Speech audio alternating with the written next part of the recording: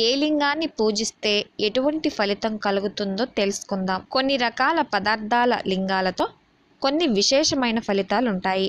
ఎటువంటి ప్రయోజనాలకు ఏ లింగాన్ని ఆరాధిస్తే ఫలితం కలుగుతుందో చూద్దాం. పాదరసంతో చేసిన పారద లింగారాధన వల్ల ఆది భిక్షువు సకల ఐశ్వర్యాలు కలుగజేస్తాడని లింగ పురాణం సెలవిస్తోంది.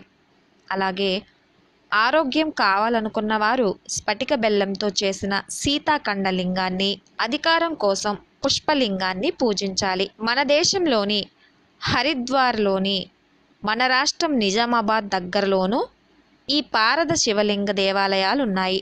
ఏ పరిస్థితుల్లోనూ తెలిసిన గాని తెలియక గాని సంపెంగతో మొగలి పువ్వులతో లింగారాధన చేయరాదు. మొగలి పువ్వు దొంగ సాక్ష్యం చెబితే సంపెంగ సాక్ష్యం చెప్తానని చెప్పి మౌనంగా ఉందట.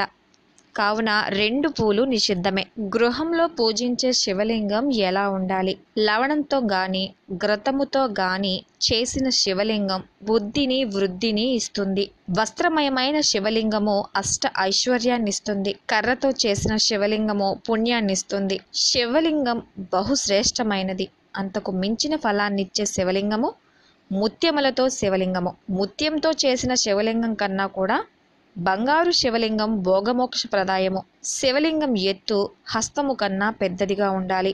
అలాగే గృహంలో పూజించే శివలింగము అంగుళం నుంచి 15 అంగుళముల వరకు మాత్రమే ఎంచుకొని పూజించాలి. శివ పూజ సమయంలో జలకుంభములు ఎడమవైపు, పూజా ద్రవ్యములు కుడివైపు ఉంచి పూజించుకోవాలి. 1 నుంచి 5 అడుగుల శివలింగం కనిష్టము 6 నుండి 10 అంగుళాల శివలింగము మధ్యమున 11 నుంచి 15 అంగుళాల వరకు గల శివలింగం శ్రేష్టమైనది. మా వీడియో కనుక మీకు నచ్చినట్లయితే లైక్ చేయండి, షేర్ చేయండి. మరియు మేము పెట్టే ప్రతి వీడియో మీకు నోటిఫికేషన్గా రావాలనుకుంటే మా ఛానల్ని సబ్స్క్రైబ్ చేసి పక్కనే ఉన్న బెల్ బటన్ని యాక్టివేట్ చేసుకోండి.